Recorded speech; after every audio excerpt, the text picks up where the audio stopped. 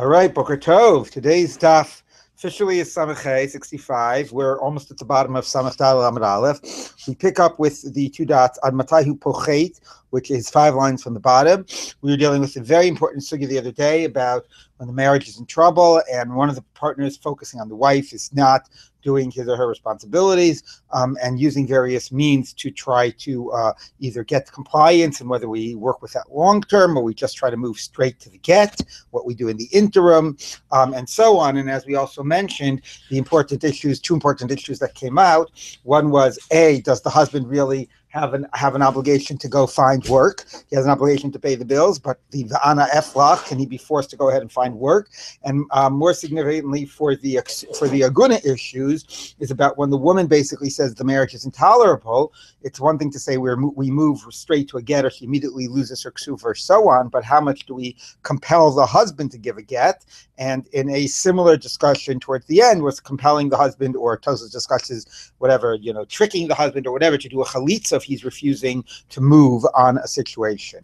We now pick up at the bottom of Samach Dal Amud Aleph with the issue about the penalties, the financial penalties, and why they are different for the man and the woman. So to remind you, the Mishnah said that for the woman, we reduce the ksuva by 7 dinarim on a weekly basis. And by the man, we increase the ksuva. If he's not living up to his responsibilities, the value is increased for the benefit of the woman by 3. And the other opinion was 7 and 3, not dinarim, but this thing called tarpi'ikin. So the Gemara is going to discuss what tarpi'ikin are. But the first thing you need to know is that a dinar equals a zuz. Okay, and a zuz, I was going to print out a whole chunk, but I accidentally left it at home. But 4 zuz equals a sela, okay, it equals a biblical shekel. Let me forget that. Okay, a shekel b'Torah. So when the Torah says that there's 50 shekel for the bride price for the mohar, it's 200 zuz. Okay, so that's the only reason I put that up, so you understand where we get 200 zuz. But a dinar is a zuz, so basically the ksuva is 200 zuz. And if we reduce it by 7 zuz a week, that's going to last about how long? Do you want to do the math? 7 divided by 200? About 25 weeks, right? 28 weeks or something, okay, right? Mm-hmm. 7, 2, 14, 60, right. 28 weeks, okay? And if we do 3 zuz a week, then it'll last. This is only the base amount if there's Tosefus or whatever. But anyway, if we do 3 zuz a week, that's 6, 18, 20, about 67 weeks. Mm-hmm. Okay? That's the first opinion about, excuse me, I did that wrong. The 3 zuz a week is how much we increase it for the husband. Okay, so if we decrease it, if we're only starting with the base ksuva of 200 and we decrease it by 7 zuz a week, it'll go to 0 in 28 weeks. There might be a lot more in terms of the tosefet and the dowry that she brings in and so on, but that's till you get to that's how long it'll take to run out the 200. So let's take a look at the Gemara. The Gemara says like this, but the other opinions were not 7 zuz, but 7 tarpi'ikin. So my tarpi'ikin, what's tarpi'ikin? Amar Sheshes astira. An astira, okay. The kama astira, how much is this astira? Palgud zuz, a half a zuz. Tanya nam yachi Reb Yehuda omer shlosha tarpi'ikin shehem tisha ma'in. So it's 3 tarpi'ikin, which are 3 ma'ah, and which are 9 ma'ah, excuse me. Okay, tisha ma'in ma'ah v'chitzi l'kol yom. So it's a ma'ah and a half each day if you ignore Shabbos. Okay, so we'll ignore the ma'ah part a minute. More significant for us is that if he says it is 7 zuz, and a zuz, it says 7 tarpi'ikin, and a tarpi'ikin is a half a zuz, that's 3.5 zuz a week, right?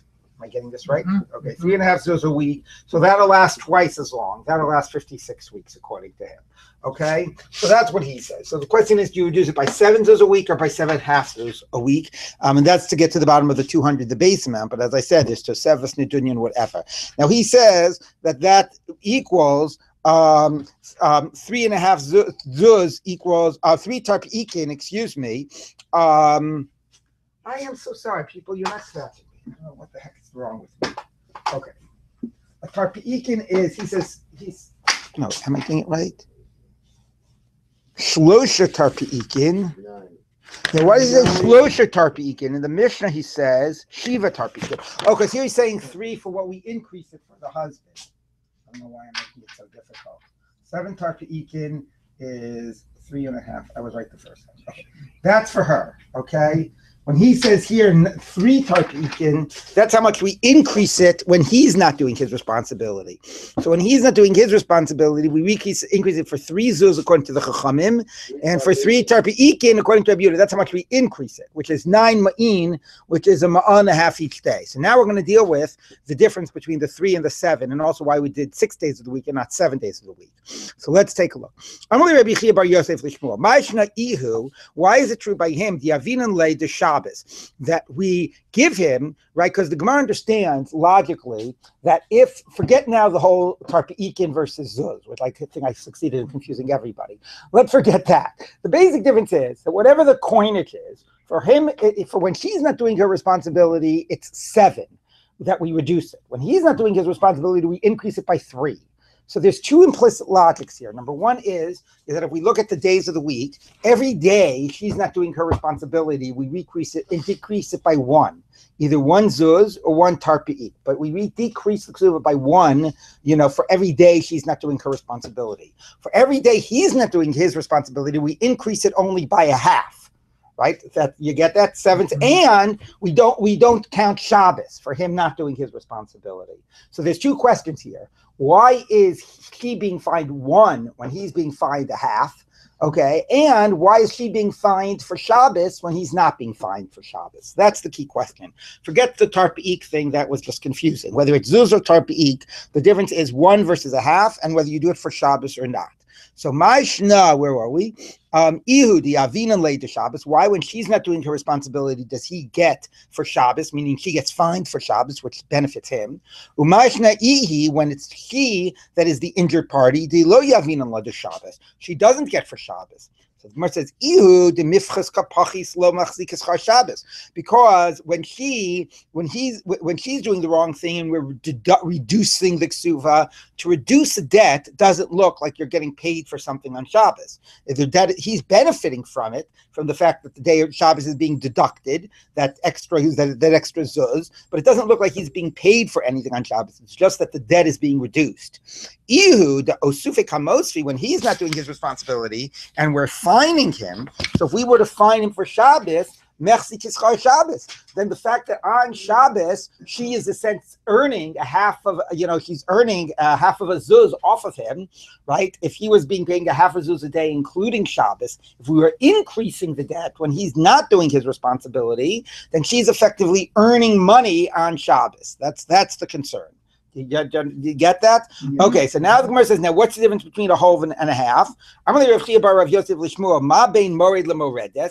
is there a difference between a morid and a moredes? That for her, she gets fined 1 zuz a day, including Shabbos, as we've said. For him, he gets fined only a half zuz a day and not including Shabbos. So the Gemara says, Amarle, Tseiluman Mishuk Shozonot. Go see from the marketplace of the prostitutes. Mi sochers mi. Who hires out who?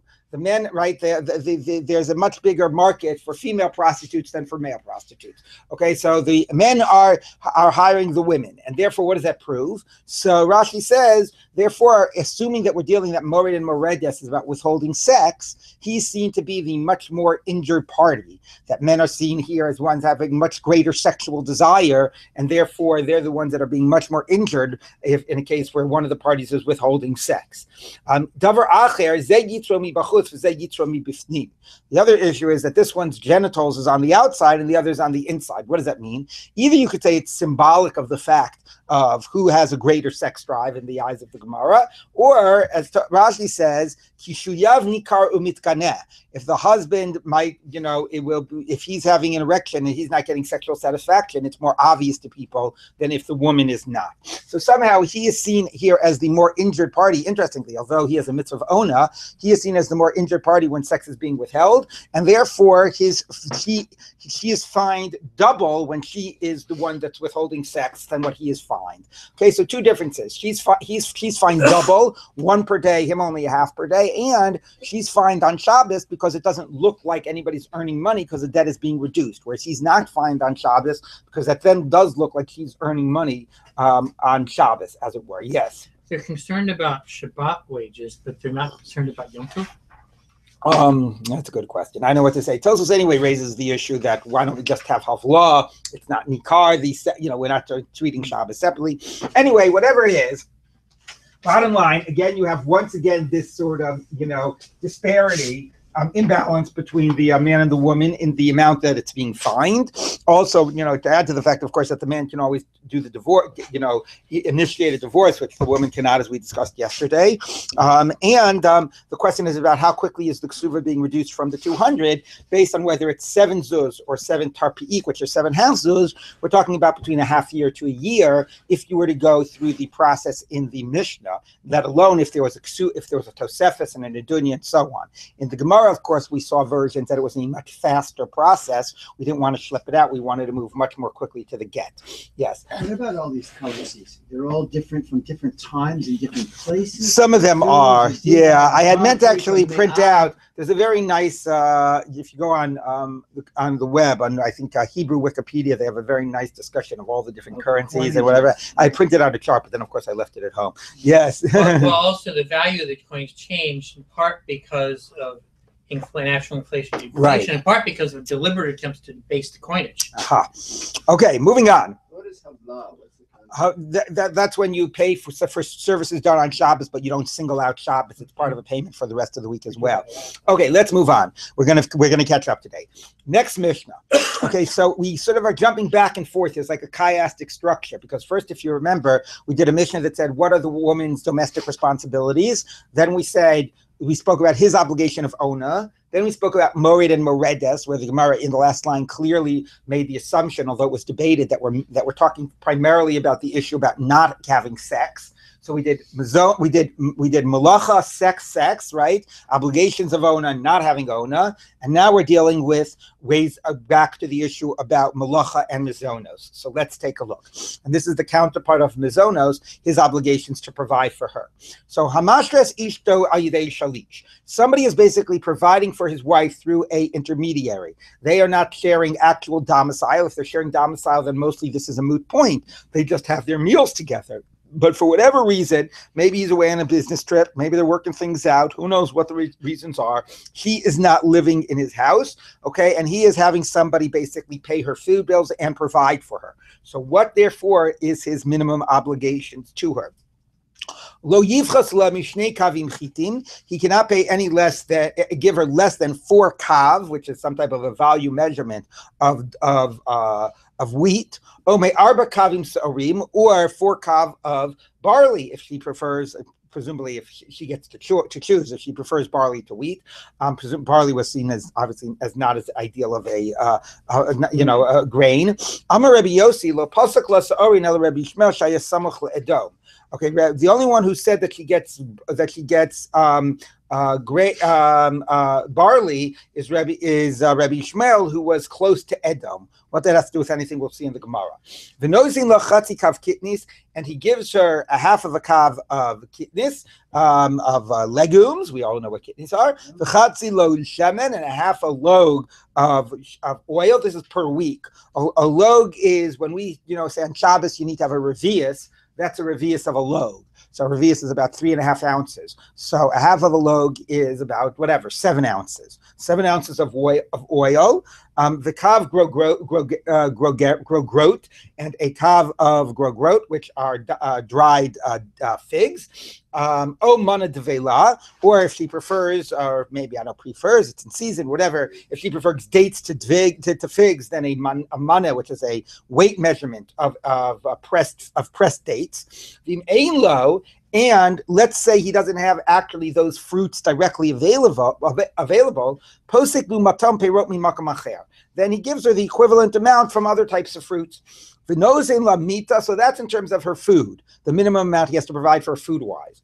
V'nosein lamita mapatz umachatzelet, he gives her a bed, a mat, and a these are different types of a mat, some type of a cushion and a mat. V'nosein la kippah l'rosha, gives her some type of a covering for her head. V'chagor lemasneha, and a belt for her loins. Umin alayim, and so again, not exactly question how frequently. The implicit part was, the first part was on a weekly basis, although notice it never actually did say weekly.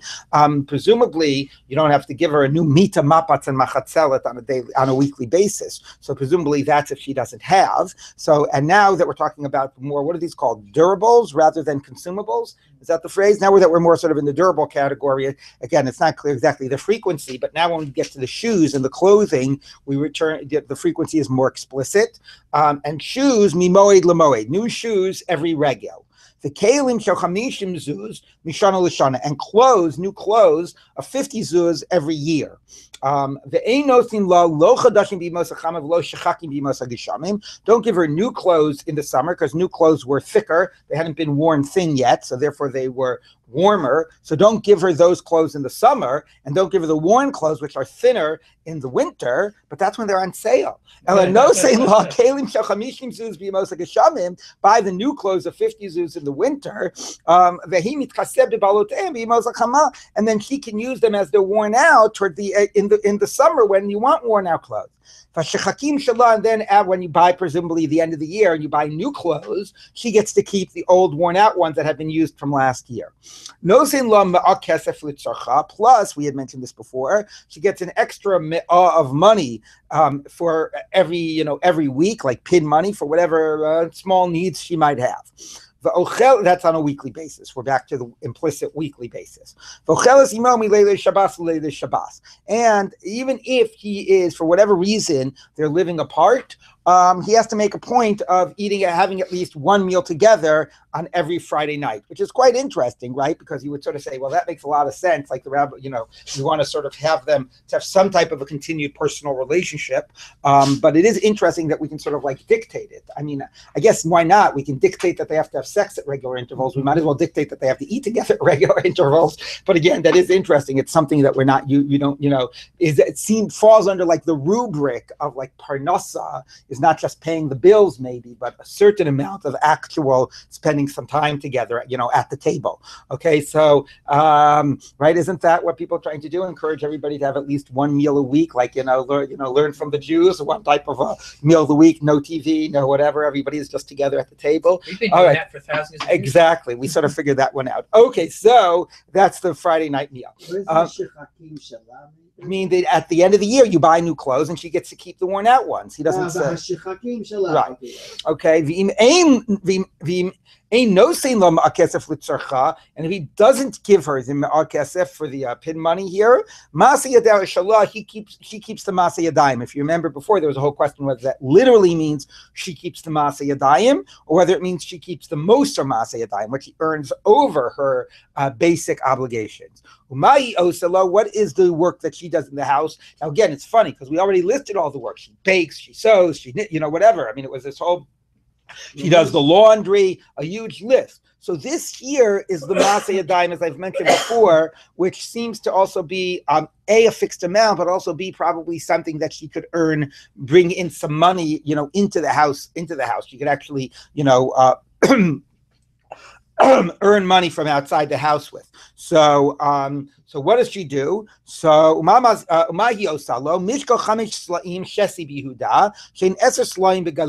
so here's again different weights. In Galil, the weights were half as much as in Yehuda. So something that weighs 5, dealing with the warp, I forget if it's warp or wolf. Anyway, one of them, 5 selah worth of that weight in Yehuda, which is 10 selah worth in Galil, because in Galil the weights were half as much. Okay, so she has to produce that much of like weaving. Mishkal Eser Shleim Erev Yehuda Shein Esim Shleim Begalil, or 10 not of the warp but of the wolf, or the other way around. Which way is it? Which one, Charlie? What does the mission say? What do you got there in your English? Keep on getting confused. Which is which? The wolf is easier to prepare. Okay, so it's 5 of the warp or 10 of the wolf. So the wolf would okay, be the fine. Smaller one. Wait, what? The wolf, if it's easier to prepare, it's the bigger one. It's the Okay, more. I don't know which Doesn't one matter. goes Nobody knows first what it means anyway, anyway. so- Okay, moving on. Okay. Shein esin sloy begalio. V'im Oh, haisa the mi- warp is fixed in the loom, Okay, so fine. so the wolf would go back and forth. Fine. Because the thing that goes back. All right, fine. V'im haisa minika pochsin la mimase yadel masifin la mosar noseha. So fine. That's anyway. That's the amount of sewing or whatever weaving that she has to do. And again, that's the amount that that's like I said. That seems to be the one that's singled out here in terms of because that's the thing that that she could actually earn money from. It's not just the inside the house domestic duties. So if you ask me, by the way, the pshat of the Mishnah is not like either of the two opinions in the Gemara. If you remember before, there were two opinions in the Gemara. Is the sela kesef keneged the Maseh Yadayim or keneged the Moser Maseh Yadayim? Right? It's only a little bit of money, so you would think that it's probably keneged the Moser Maseh Yadayim, not the Iker Maseh Yadayim, and so on. I would say the pshat in the Mishnah is it's keneged the Maseh Yadayim, but only the Maseh Yadayim of the weaving and of the money that she's bringing in, not of the Maseh Yadayim of the basic domestic, sort of duties. But that was never really fully spelled out in the Gemara, the difference between labeling the basic domestic responsibilities as Maseh Yadayim or labeling the earning that she's making by bringing money in from outside the house as the Maseh Yadayim, which is what is being done here. Okay. Now, if she was nursing, she has to do less work because just because she's doing more work in one area, that's less work in another, but also more importantly, because if she's doing all this work, it might impact her ability to nurse well. So it's not just like it's got to be fair, and I'm doing more here, I do less somewhere else, but actually because it compromises her ability to nurse. And you actually give her an increase in her food allowance because she has to eat for two. When is this true? All of these minimums are somebody who is poor and so we're talking about the minimum. If somebody is at is of a higher status, then hakolich fi kvodo, it all goes according to his status or her status, as we've seen. Okay, Mani Masnisin, who is our Mishnah? Lo Rabbi Yochanan ben Broka, lo Rabbi Shimon. Not Rabbi Yochanan ben Broka, not Rabbi Shimon. That sort of gives this as a kav of chitin for her food. Now we talk in the Mishnah. The kama shi'uro. How much is the shear for the erev tchumin? Which has to be, which is the shear of 2 seudot. So what makes 2 meals worth? So mazon shtei seudot l'kol echad ve'echad. So everybody everybody who's using the erev tchumim has to contribute 2 seudot per person who wants to make an erev tchumim. Mizono v'lo l'shabbat, even Rabbi Meir. And it's the amount of food you would eat on the weekday, not on Shabbat. That's what Rabbi Meir says. This is specifically about bread. We'll see. Rabbi Yehuda Omer l'shabbat v'lo l'chol. No, it's the amount of bread you would eat on Shabbat, not on a weekday at a meal. That's how you measure the 2 meals. And each one is trying to be lenient. What does that mean? That one says you eat more on Shabbos, so therefore you have the bread that you eat during the weekday. That's a smaller amount. And the other says, yeah, but on Shabbos you eat more of different types of dishes, so you actually eat less bread. So the amount of bread that you actually eat is less on Shabbos than it is during the weekday. Okay. So now the Gemara says, okay, but whatever it is, it's 2 meals. Now, how much does 2 meals of bread translate into? Rabbi Yochanan ben Broka Omer, kikar halakuach bepundion, the amount that you determine of what is 2 meals is a loaf of bread that is purchased with a pundion, which is a small coin. Arba sa'im b'sela, when 4 se'ah of grain goes to a sela, it costs a sela. So basically, let me sort of save you the math here. Try to do it a little better than last time. A sela is 48 pundion. 4 se'in, a se'ah is 6 kav. So basically, he is saying when you have 24 kav of wheat going for 48 pundion, which is a coin, okay, then therefore, okay, which basically means, what does it mean? It means that 1 kav is 2 pundion, okay? Yes? So therefore he says, how much is a bread worth 2 meals? So he says, kikar halakuach bipundion. So if you can buy a kikar with a pundion, it is 1 loaf made out of a half of a kav of wheat is 2 meals. Okay, so a half of a kav of wheat is 2 meals. Take out the 1 here. A loaf of a half of a kav of wheat is 2 meals. That's what he says. Okay, that's for him 2 meals. A bread made out of a half of a kav of wheat is equal to 2 meals. A half of a kav of wheat? Yeah, it would have been. Okay. Reb Shimon Omer, shtei yadot l'kikar, 2/3 of a loaf of bread, nisholosh kikarot l'kav, when 3 loaves make up a kav. So for him, so the first one was who? Rabbi Yochanan ben Broka. Rabbi Yochanan ben Broka. Rabbi Yochanan ben Broka. Who's the next one? Rabbi Shimon. Rabbi Shimon. He says 2/3 of a loaf. When what does he say? When it's 3 loaves per kav. So if it's 3 loaves per kav, it's a 1/3 of a kav per loaf. So that means for him, right? That is so for 2 meals. Okay, all of this is 2 meals. I'll put the 2 meals here. Okay, for him it is a half of a. Here, the first one is a half of a kav, and this is 2/9 of a kav. Big difference. Right? Everybody see that? Mm-hmm. If it's 1 loaf at a half of a kav, it's a half of a kav. But 2/3 of a loaf at a 1/3 of a kav per loaf, that's 2/9 of a kav. Those are their different opinions about what makes 2 meals. Pretty big difference. Okay? Less than half this opinion. These are small loaves. Okay, right. So half of this is for how long you have to wait. The amount of time it takes you to eat a half of a loaf is the amount of time it takes you to eat a meal. Now, half of a loaf is what's the word for half in Aramaic? Pras. So when we say every day the phrase kedei achilat pras, that means eating half of a loaf of bread. Assuming the loaf of a bread is 2 meals, half of a loaf is 1 meal. So kedei achilas pras is the amount of time it takes you to eat a half a loaf of bread, meaning a meal's worth of bread. Okay, so whatever your loaf is, it's a loaf that's satisfying you for 2 meals. Half of that is going to be the amount that you have to wait in the house of that has tzara to become tameh. Because if you wait there the time it takes you to eat a meal, you become tameh. But actually, as we know, as I've said, kedei achilas pras is a much broader definition in many other areas. So chetzia lebeit hamnuga, v'chetzi chetzia, half of the half, lifsolat hagvi'ah. So if you eat a quarter of that loaf, half of a meal of tameh foods, you become tameh. Okay, I don't want to get into that. The chetzi, and half of the half. So okay, that is an eighth of that loaf, or it's a quarter of a meal. L'kabel tumat ochlim, that is the amount of food that can become tameh as food stuff, which according to Rashi is a beitza. Okay, anyway, we'll skip that part. Mani, we won't focus on it. Reb Yochanan ben Broka, Tamni Havyan. Reb Shimon, Tamni Srei Havyan. So we said, how many kav did we say in the Mishnah of wheat? We said 2 kavim, right? Mishnei kavim chitin, or 4 kav of barley. So 2 kav of wheat. So let's figure out. According to him, according to Reb Yochanan ben Broka, half a kav is 2 meals. So 2 kav is how many meals? 2 kav is how much? If a half of kav is 2. 2 kav is 4 times this, is 8 meals. Okay, according to Reb Shimon, 2/9 of a kav is meals. So how much is, so out of every 2 kav, 2/9 of a kav is 2 meals. So therefore, let's see how you figure this out. 2/9 of a kav, every 1/9 of a kav is 1 meal. Okay, there's got to be an easier way to do this. It's 18. Yeah. But there's an easier way to figure. How do you do this? You divide 2 by. Okay, 2 kav is 9 meal. No, yeah. 2/9 of a kav is 2 meal, which means 1/9 of a kav.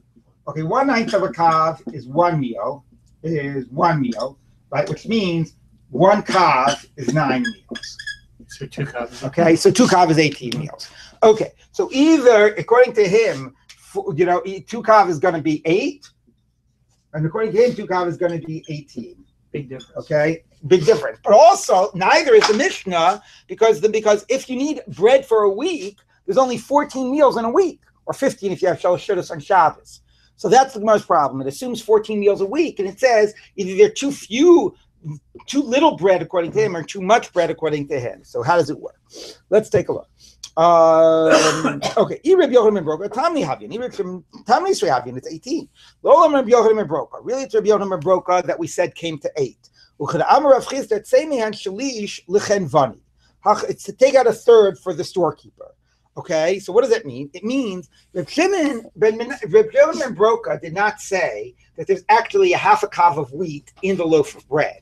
What he actually said was the loaf of bread cost a pundion and wheat is going at 24 kav to a pundion, which means what about the profit of the breaker? What about the profit of the storekeeper? He's not telling you how much wheat went in. He's telling you the price of wheat.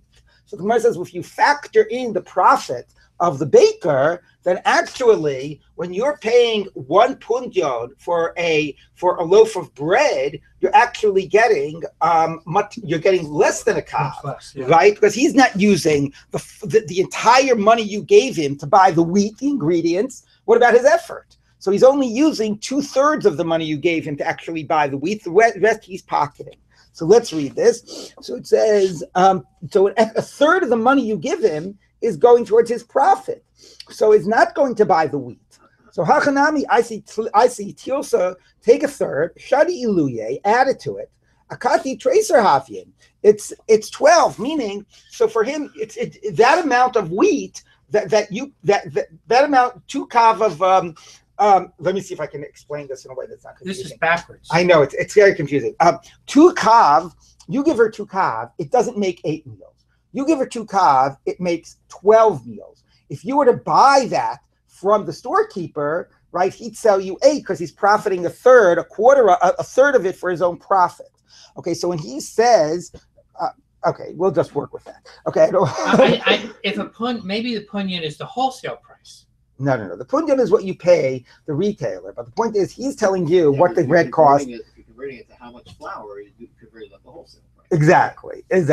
So when he says that this is the rate, this is only the rate at the retail price. Like that's maybe the easy way to think about it. This is the retail rate. This is what, and not only retail, this already went into loaf. But the actual amount of flour the actual amount of flour that you get is actually a third more, and therefore the amount of meals is whatever. I'm confused already. Anyway, fine. Okay, the point is that once you factor in the profit, really he's saying that amount of wheat will produce 12 loaves of bread, not 8 loaves of bread. 12 meals, not 8 meals. So even simpler to just say how much flour. I understand, which is what Rabbi Shimon said. Rabbi Yochanan ben Broka gets you confusing because he's talking about the market price. Anyway, so B'kitzer, according to him, it's not really 8. That amount of flour actually gets you 12 meals, not 8 meals. Okay, so the Gemara says, okay, but 12 is 12. It's not 14. So the Gemara says, no. Shabbos. No, but you eat on Shabbos. The Gemara says, okay, but that's only Friday night. That only gets you 13. So the Gemara says, that's anyway if achila literally means that they eat together. Elaman damar achila tashmish, but some say achila is a euphemism in the Mishnah.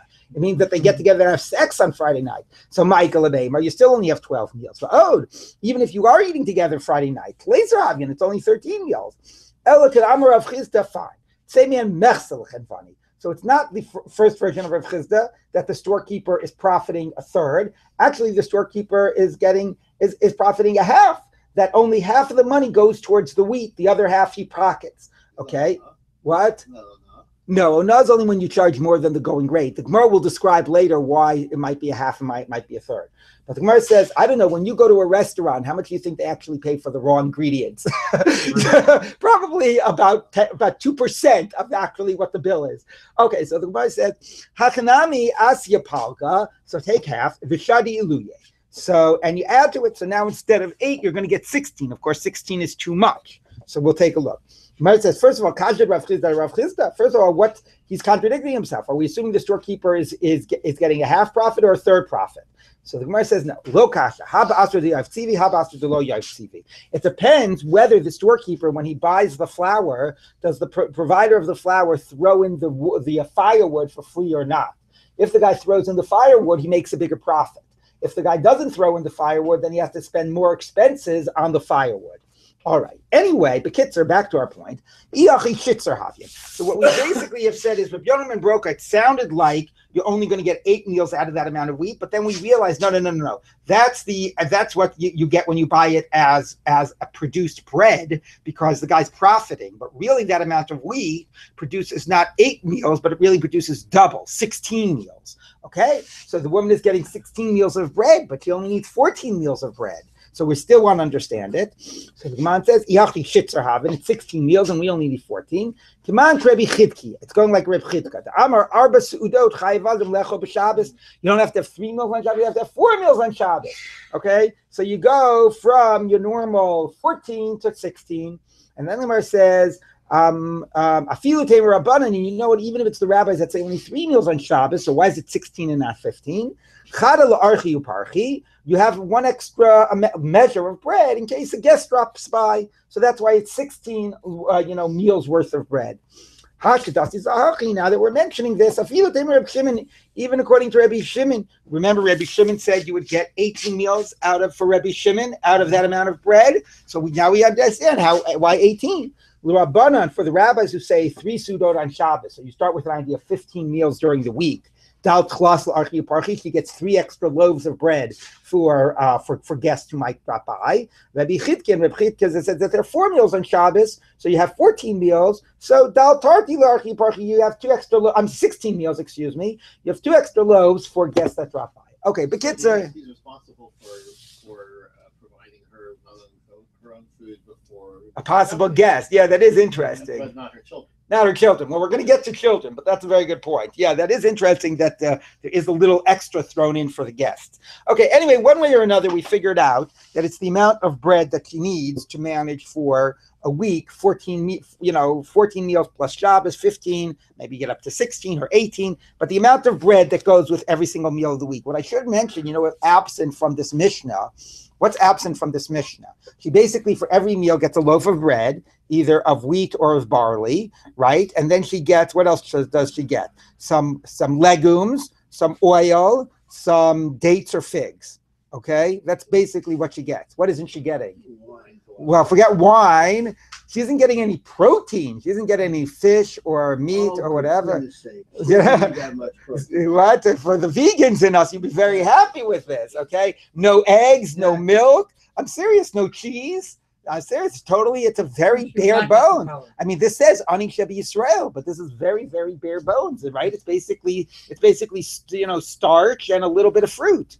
Where are the vegetables also? How about vegetables, huh? Okay. Rabbi Dov, can you relate to that problem? Okay. There are no vegetables. Okay. So what's the orchi farshi when they fly in? No, yeah, it means passersby. Yeah. Okay, moving on. I'm Reb Yossi. So now we had either that amount of wheat or twice that amount, or twice that amount of barley.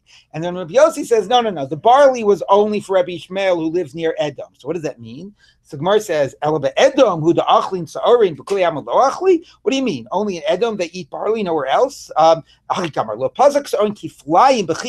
reason the Mishnah said that if you give barley, it's double the amount of wheat, that's El Rabbi Ishmael Shaya Samach Edom. That only Rabbi Ishmael said that.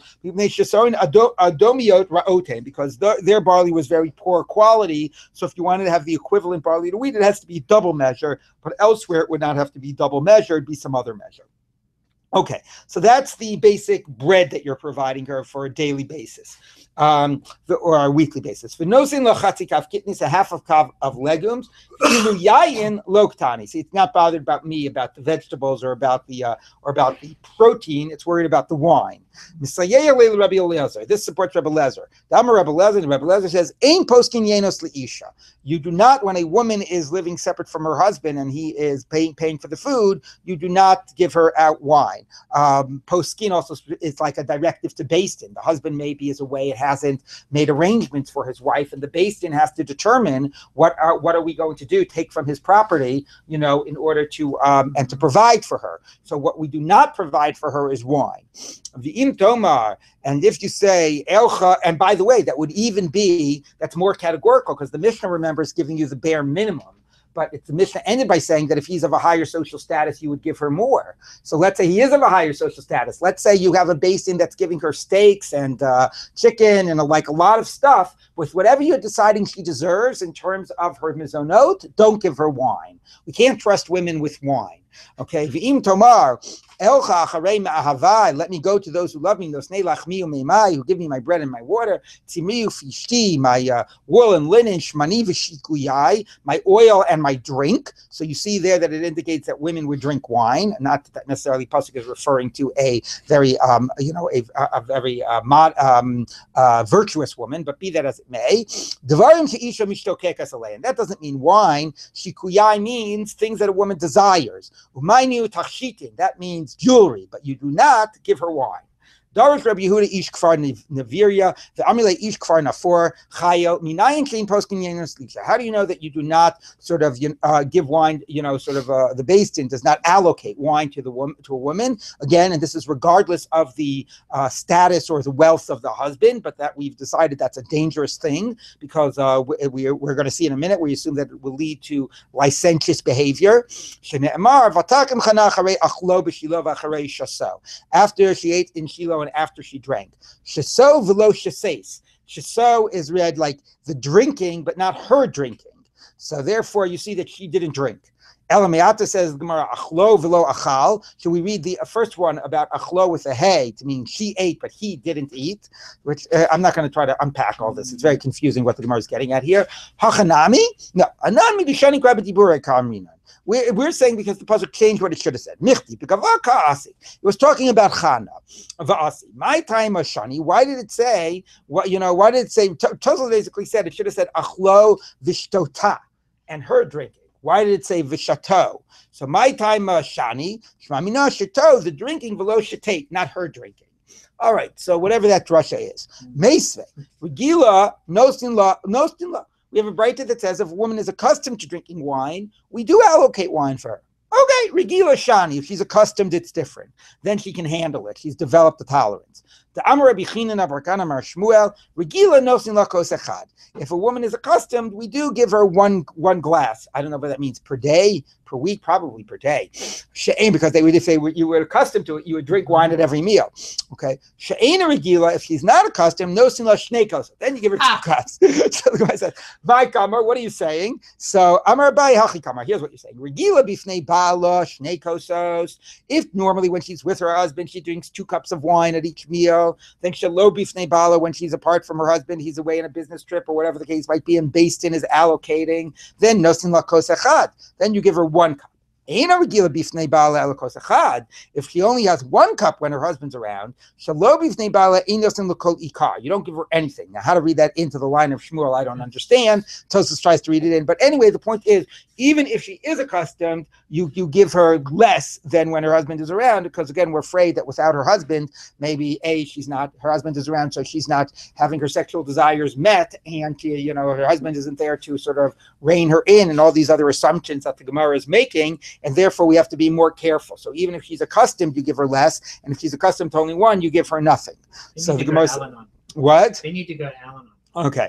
The Ibais Ema, okay. And if you want, I can say Regila, even if she's accustomed, you don't give her wine for her to drink without her husband, but nosin lo letzika kedera, you give her to add to the stew, right? Because sometimes you use wine as a cooking ingredient. So, but you wouldn't give her any wine to drink without her husband being around. The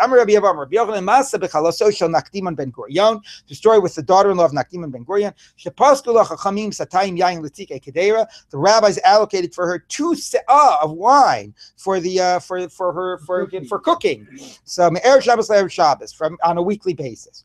Amrlen, she said to them, Kach tifsaku libno seichem.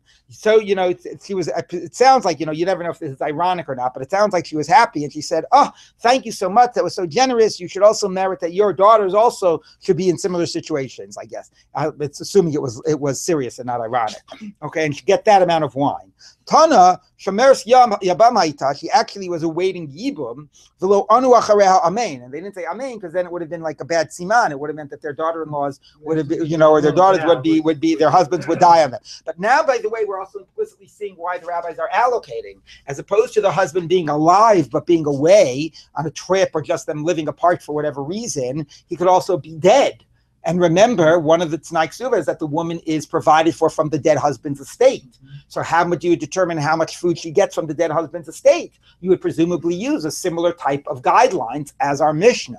So this Mishnah could be very important for the ongoing support of the almana. So a woman awaiting Yibum is also the almana of the dead husband, so they are determining what is her ongoing support from the estate. When the Gemara says like notni la, like shtei kosa, like in other words, what does that look like? The servant who's in charge No. of the estate? No, she comes to the house? Beis Din, and she and the heirs come to Beis Din, and she basically says, I need my food provided for me. So the Beis Din figures out what food she's entitled to and determines how much they have to provide her for on a weekly basis. Whether they write out a check or they actually provide her with the food itself. Nobody, in other words, what it means is they give her the amount of money that would enable her to have that. Well, the Mishnah makes it sound like they actually give it, because the Mishnah says if he doesn't have this fruit, he gives her fruit from another. He gives her other fruit. So it sounds like he literally is giving her this actual. Look, I'd be more convenient for me if somebody wants to make a delivery of groceries to my door than just gives me a check and I have to go out and shop.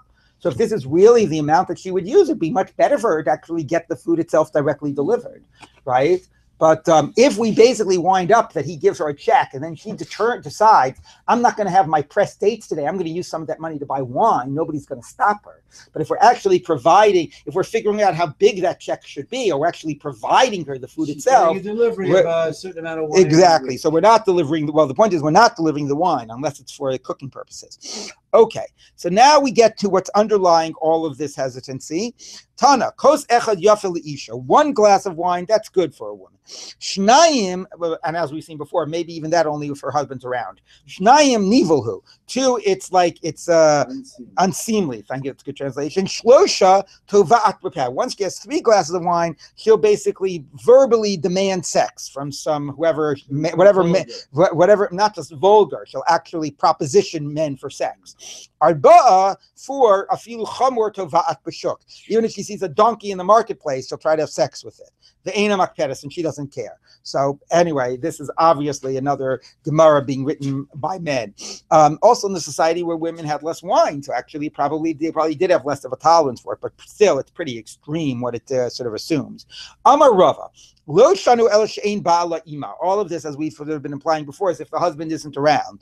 Ava ba'ala ima leisan ba. Nobody is going to tell her if she's with her husband. This is the husband isn't there, and it's Beis Din's responsibility to determine whether to give her wine or not, how much food to provide for her. If she's with her husband, nobody is going to tell her, her or her husband that they can't decide to have wine together. Okay, we assume that the husband will more protect her, will more protect against certain behavior. But also, I would say more significantly, it's none of our business, right? So therefore, it's only our business if her husband isn't around and we're the ones providing the food. The Gemara says, "Achana de bali ima have."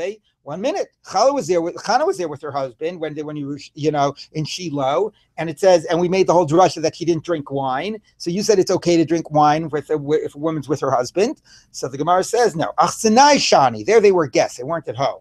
Damar Rafuna, minayin lachsenai shaser b'tash mishamita. How do you know if you're a guest at somebody's house and they give you a bedroom that husband and wife shouldn't be having sex? They rose up in the morning and they bowed down to God. They came back to their home in Ramah. And only then they had sex. Only now, not before. So you have to be much more careful about your behavior, even if it's okay in your privacy of your own home. But when you're guests in somebody else's home, you have to be more careful, whether it's about having sex and whether it's about drinking wine and so on, getting carried away, etc. Okay, now we're going to have some stories. Choma, who was Abaye's wife, who apparently was very beautiful. She came to Rava, and apparently Abaye was away on some teaching trip. So Amrulay, she said to him, "Pasakli mizoni, determine for me, allocate for me the food that I can be provided for." So pasakla, so he figured it out. He wrote out the amount, and he gave her whatever from Beis Din that would entitle her to collect that amount of food from the estate. Okay, so pasakli chama. So now, hey, wait, there's no wine on this list. Allocate for me wine. Amrulay, he said, Yadana ben Nachmani, I know Nachmani, which is the buy's name. Dulo have shasi chamer, he wouldn't drink wine. Amrulay, so she said back to him, Chaye Damar, by your life, The have mashkili b'shufrizi, he would actually drink mashkile. He would drink wine b'shufrizi in like a horn or like a elongated cup. Ki high, this big of a cup. She like held out her hands. He would drink wine, which, by the way, echoes the previous point of the Gemara that people do things in private that they don't do in public. Because Rav says, I know he never drank wine. She says, a lot you know. I'll tell you he drank wine. Okay. So anyway, as she was demonstrating to him like this big of a cup and holding out her arms, her arm became exposed, like the sleeve fell down her arm. And light shone in the base medrash. Her arm her skin was so beautiful. It was like a glowing occurred in the base medrash. So Rava got up. He was very disturbed. As we'll see, he was very sexually excited. He went home. Tava lebas Rav Chizda, and he propositioned his wife, who was the daughter of Rav Chizda, and basically had sex with her in the middle of the day. So Amrle, so Bas Rav Chizda, so his wife said to him, what happened today in court, honey? He said to her, Chomad Vasayud Abaye. So, Choma, Abaye's wife, came to court. So, Nafika Basra, so Rava's wife ran after her. Machsala Bekufi Deshida, and sort of hit her with the strap from a chest. Until she chased her from the whole city of Mechuzah, because she thought this woman was just going to lead men or her husband astray. She said to him, you've already killed 3 men. She had been married 3 times, and every single time her husband had died. Okay, not exactly clear to me. Maybe this 3rd time was Abaye who had died, and that's why she was coming to the court to get the food, because maybe Abaye had died, although it's not clear. It doesn't say that. I'm trying to figure out why she's in the court to get the food, and now we're finding out that her husband had died 3 times. Okay, and now that she had 3 husbands, not her husband died 3 times. She had 3 husbands. She had 3 husbands, each of whom had died. Okay, so you've already killed 3. The asal miktal achrina, and now you want to kill a 4th? Like, your beauty is going to lead yet another man astray, and now he's going to die. My husband, probably, and he's going to die. Which makes sense, therefore, given that it could be that Abaye was dead, which is why they were coming to the court to get the mizonot, but maybe not. Okay, moving on. What does her name mean? I don't know.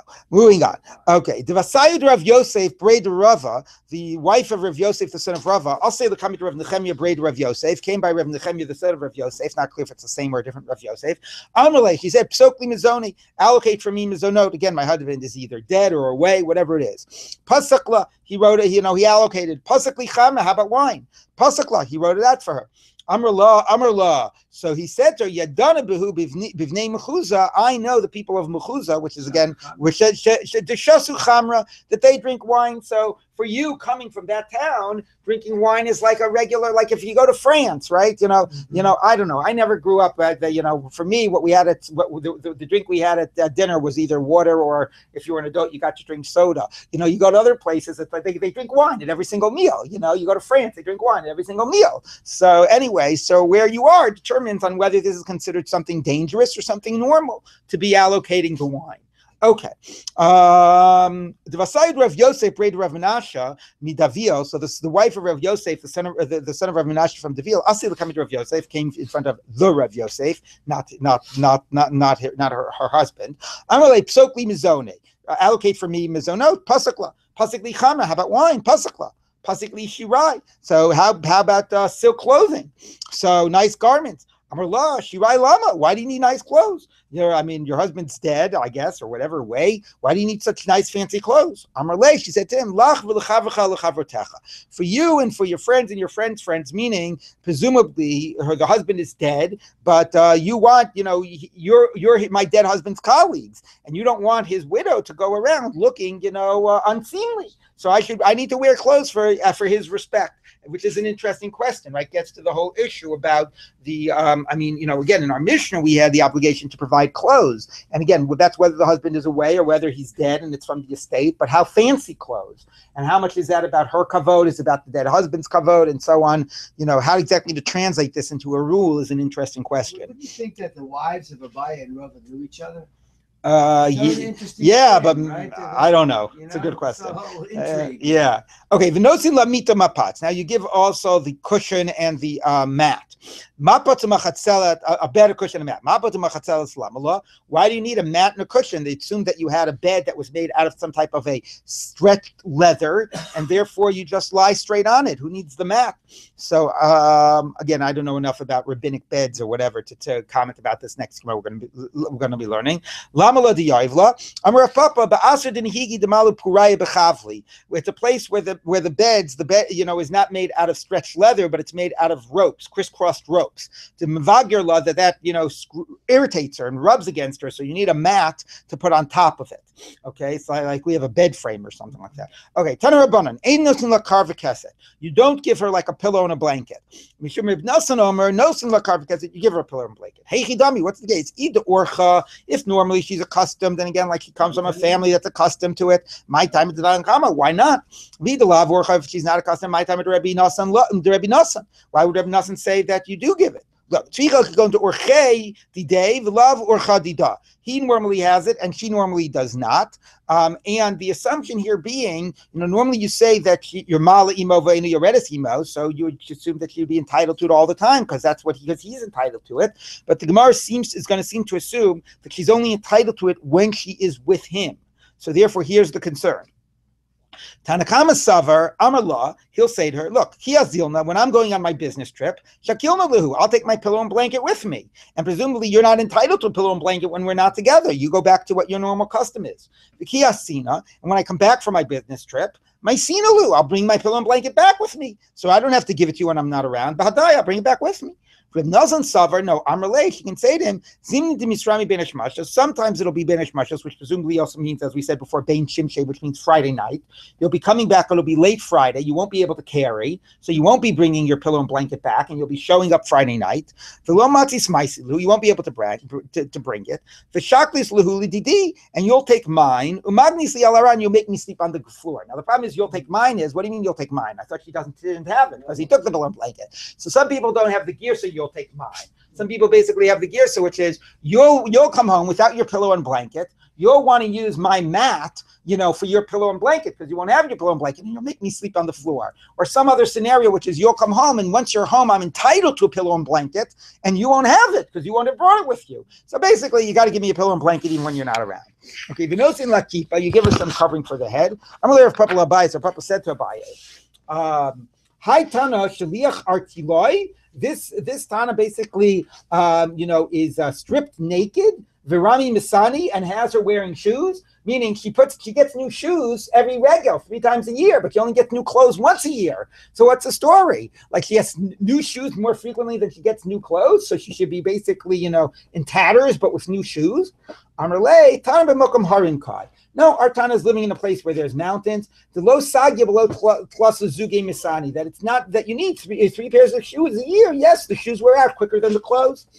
And in passing, he's telling you, give it to her on Yantav as long as you got to buy new shoes 3 times a year, might as well buy it at the regalim. Of course, the spacing between Pesach and Shavuos is not exactly a normal spacing, but okay, an equal spacing. What? Hiking season. There you go.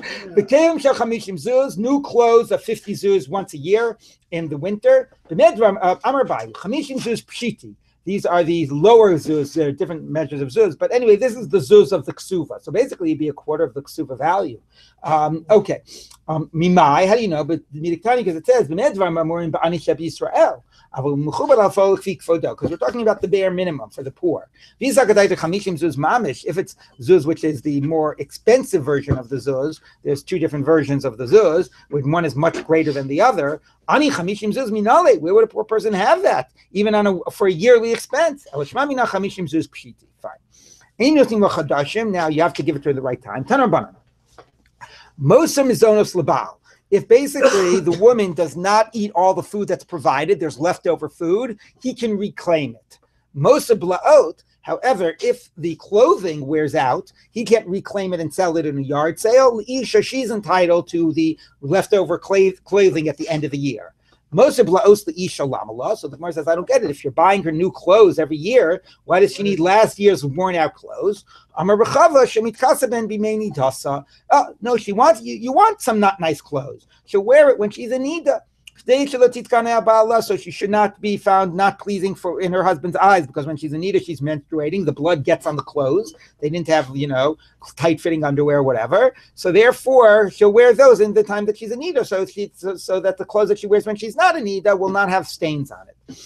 Amar Bayi Naktinan, we rule Mosa Blaos Amana. Well, let's say it's a widow being provided from the dead husband's estate. We've been saying that that's the parallel of the husband being not around. So if once those clothes wear out and they buy her new clothes, liyorshav, then the heirs get to reclaim the old clothes. Why does she get the old clothes when she's married to the husband? Because she shouldn't be found disfavorable, like, in his eyes, that she's wearing these stained clothes. So here we're dealing with the heirs. Let them not like her the way she looks or whatever. So therefore, it's only a special accommodation because she's married to the husband that we allow her to keep the old clothes. Now this extra little weekly allowance. My ochelas, and she eats with him on every Friday night. What does ochelas mean? Rav Nachman amor ochelas mamish. Literally, they eat together Friday night. Rav Ashi amor tashmish. No, it means they have sex Friday night, even if they're living apart. Sort of going back to the own idea, but Tosos makes an important point. It's not just the own idea. Look at this Tosos, Rav Ashi amor tashmish. He says, afilu gamal v'safan, even the camel driver and the ship, whatever, that's once every 6 months. They still have to have sex with her together weekly if it's this scenario. If you're living together and you're away on business, so we could say once every 6 months have sex. But if you're living apart for whatever reason, then you got to be having sex on a weekly basis. So it's interesting, like Chazal being marriage counselors, There's like, something's a little bit problem here. We got to insist on more frequent sex since they're living apart. Okay, so that's a very interesting point that Tosus makes. Yeah, I know, but assuming that it's an off season or something, he's not getting business, okay? I know he has to be around, but assuming he's around, he has to have more frequent sex with his wife if they're living apart than if they're living together. What would even give them the thought to ask the question, my ochelet? I don't know. Well, yeah, but I don't know. Okay. But okay, yeah, it's a good point. Okay, let's take a look. Let's just get to the bottom. If somebody has to leave. But we're ending this paragraph. Rav Ashi amar tashmish. Nan ocheles imolel Shabbos. Bichlei melaman damar achila hainu tekani ocheles. Elaman damar tashmish my ocheles. If it's sex, why does it use the phrase eat? It's a euphemism. Achla machsa piha. She eats and wipes her mouth. V'amar lo palti yav, and I did nothing wrong. Okay, we are lechem ashahu ochel. This is a euphemism that's pretty common. Meisvei, Rav Shimon Gamliel Omer, ocheles b'leil Shabbat. Rav Shimon Gamliel says you eat together on Friday night, v'Shabbat, and Shabbos itself, Shabbos day. If it literally means eating, we can understand eating together Shabbos day. But if it's sex, who's having sex during the day? Doesn't Ravuna say we're not supposed to have sex during the day? No, Rava says if the house is dark, it's okay. So we could be talking about having sex during the day. Okay, last line. If she was nursing, she does less work and you give her more food. So Darish Rabbi Ula Rabba Pitcha de Bein Nesia Afa Pisha Amru Ein Adam Zanes Banav Nosav Keshen Ktanim. Although they said a man has no obligation to feed his children and minors, Aval Zan Ktane Ktanim. But when they're very small, he has to provide for them. Ad Kama, until what age? Ab Ben Sheish, until 6. Rav Asi, the Amar of Asi, Kadan Ben Sheish Yotzei Be'erev Imo. Until he's 6 years old, he goes, he follows his mother's Erev if she makes an Erev Tchumen, because he's assumed to be dependent on her and to eat together with her. And since an Erev is based on where her food is and where she's eating, he follows her up till the age of 6. So basically, it implies that his obligation to provide food for her includes food for her kids, because her kids are seen as dependent on her. And that's until 6. Now, Mimai, where do you get this idea from that he has to provide for the kids? If she's nursing, you give her more food. My timer, why are you giving her more food? Because she has to produce milk for the kid. So therefore, means that you are paying a higher food bill so your kid can eat. So you are responsible for your food, for your kid being able to eat. So while he's still nursing from the mother, and the Gemara then extends it to nursing to dependent on the mother till the age of 6. It says, no, maybe it's not that the kid could eat. Maybe it's because as she's nursing, she for herself has greater food needs because she's like, considered, she's like a chola. Now, in Cain, listim haisa chola. So say if she's sick, give her more food. Ma'im haisa minita. Why say if she's nursing? Maybe it's telling you that no, a nursing woman is considered like she's sick because, the nursing drains her, but still the food is for her. It's not because of an obligation to feed the kids. So the Gemara says, Itmar, I'm Rabbi Yeshua ben Levi, Mosifin. So the Gemara doesn't have an answer to that. But then it ends by saying, Mosifin la yayin shayayin yafel chalab. Back to the wine, you give her wine because wine helps with the milk. So interestingly, I should say, the Gemara doesn't answer how we know that it really is for the kid, not for her. Not only that, but let me give you a scenario. Let's say a man's wife dies. Does he have a legal obligation to feed his kids if his wife is dead? Even according to the Gemara's position that he has to feed his kids, it sounds like it's because it's part of feeding one's wife. And the mother, so the kid is dependent on the mother. You feed the mother, so you're feeding also the kids as sort of part of the package. If the mother dies, right, does a man have any obligation directly to provide for his kids when they're small? It doesn't sound like it. All right, so we will end with the whole list of the way he has obligations for his wife's food, but very questionable the degree he has obligations for his kids' food.